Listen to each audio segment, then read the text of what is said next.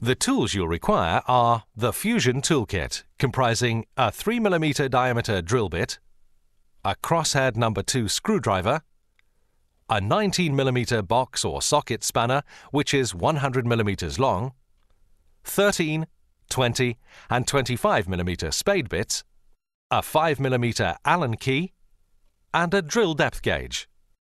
Additional tools are an electric or battery drill, a spirit level, a tape measure, a good handsaw, an adjustable bevel, and 45mm No. 8 crosshead countersink screws for fixing the base rail.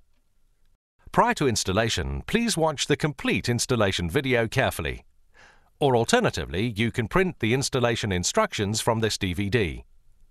Again, please read these carefully prior to installation. It is important to allow all timber components time to acclimatize inside the house at normal temperatures for at least 48 hours to stop installation shrinkage.